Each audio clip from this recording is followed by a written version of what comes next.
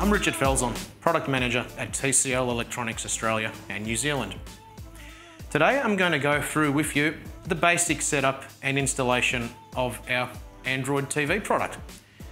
Even though here we've got our flagship X Series 8K television, what I'm going to show you today applies to our S Series, our P Series, S and our C Series, as well as the X Series.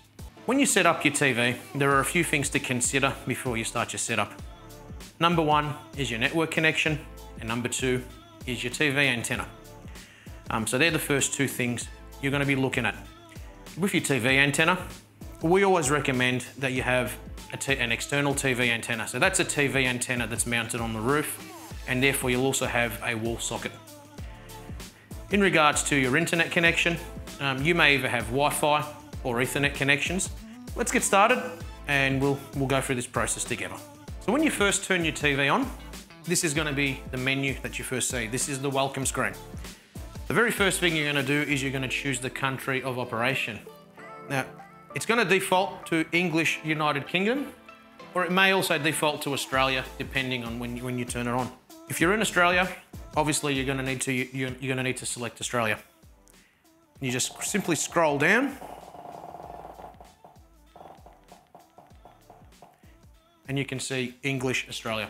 Now, if you're in New Zealand, we probably also would recommend you just select English Australia. This basically will determine the accent of the different countries. So if obviously US will determine the US accent, the UK will determine the English UK accent. It makes it easier for the voice recognition. But yeah, so we'll select English Australia. Now this gives you now the option on how to set up your Google accounts and so forth. Now you've got the option of using your phone to do the setup. For this purpose, we're going to keep it simple. We're just going to enter our Google username and passwords directly. So we can just select skip. Okay, so the first thing though, it's going to ask is to select your Wi-Fi network. Now, as we mentioned earlier, if you're running Ethernet, this step will automatically be skipped because you're already hooked up to the internet via the Ethernet. But if you need to hook up to Wi-Fi, the first thing you're going to do is you're going to simply select your Wi-Fi network. And then you're going to enter your Wi-Fi password. Now you're connected to the internet. So the next step it's going to take you to now is actually setting up your Google account. Now, if you haven't got a Google account, what I just recommend is just go on your computer and you can just set up a simple Gmail account. You can just set it up for the purpose of the television. So that's if you just want a fresh account just for your TV. Or if you have as I said, if you've got a Google or a Gmail account, then use that existing account. And that's going to give you access to all your Google functions. So it says make the most of your TV. So basically this allows you to get all your apps, all your updates and everything that you need. So we're going to sign into Google. So again, you can either use your computer. So if you've got obviously a Google account, if you select by phone or computer, obviously you'll get prompted on your phone to enter various codes, and that'll carry over all your data. Or by using your remote, if you know your Google sort of account name or your Google email address and your password, you can just enter it directly. So use your remote. And in this screen, the first thing you're going to do is enter your email address. And the next step obviously is your password. Now again, this is optional, but we do recommend you do log into a Google account because it does give you access to the Google Play Store, and that's how you download all your apps. Also, you make sure all your TVs, background processes are up to date. Your security is all up to date as well too. Then you're just going to go through your regular terms and conditions. So obviously have a read of all the terms and conditions, and when you're happy with everything, you accept. You get asked for an option for location. Now what location is, if you want to ask for directions or something like that, it'll give you accurate directions. So how long will it take to get to work? It'll give you very accurate directions into that. Again, if you don't want to do that, you just select no, but it's one of those things that makes the experience a lot better. Okay, now, the TCL Android range has access to the Google Assistant. So this is where you set up your Google Assistant. So you get better voice control of your TV. So we click continue. Again, just select, just go through the services and things and select.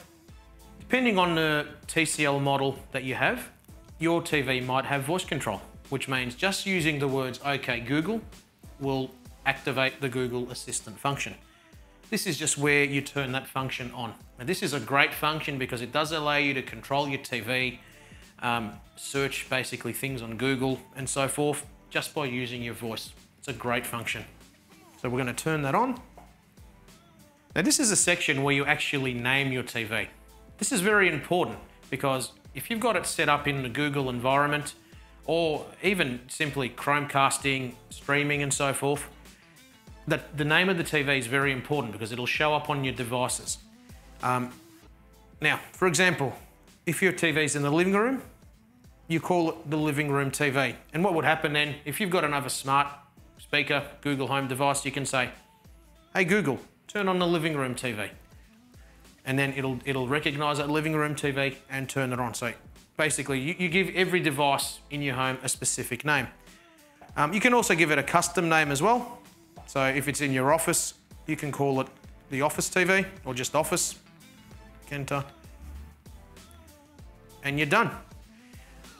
Now, basically this is just a little walkthrough that the TV gives you about the Android environment. So just a very, very quick introduction. Shows you to get apps from Google Play. So obviously your Google Play Store is going to be your main hub to download all your apps. Talk to the Google Assistant. So after the setup, you press the microphone button on your remote control, or like in this case with the far-field microphone, you just simply talk to your TV with the OK Google command and you can control the TV. And also cast to your TV. So things like Netflix, Stan, if you're in New Zealand, things like TVNZ, Sky Sports, you're able to cast those apps straight from your phone to the TV. That's the good thing about this whole Google environment and the fact that it's an Android TV.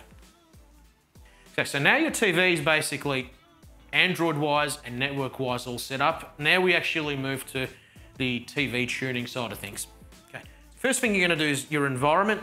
Your environment is just the location that the TV is set in. Now, 99% of the times, you're just going to set this to home. Shop is actually a dealer mode, so when the TVs are on display in stores. In the home, you don't need it set up to that mode. So, yeah, so you just keep this set to home.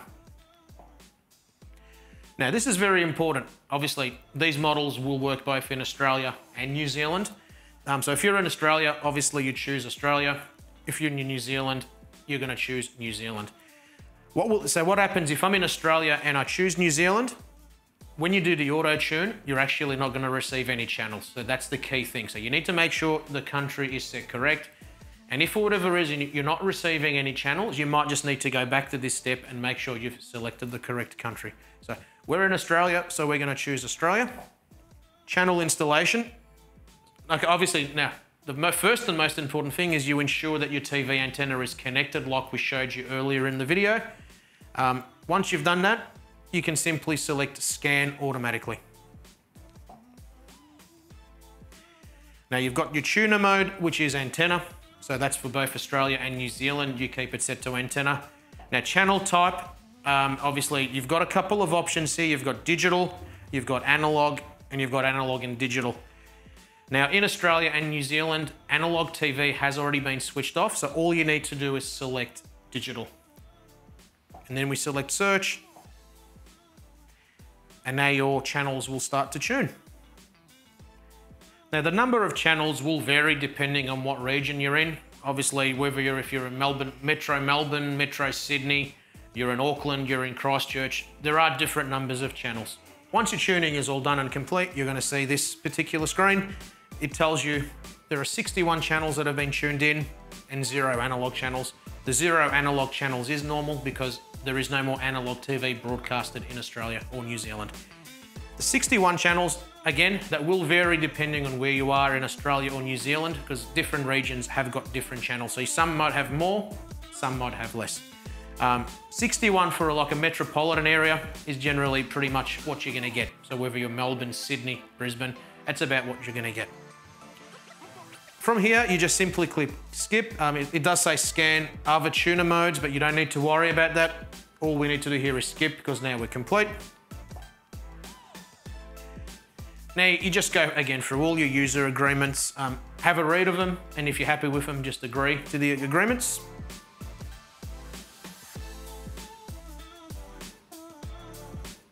And you're done. You are now set up.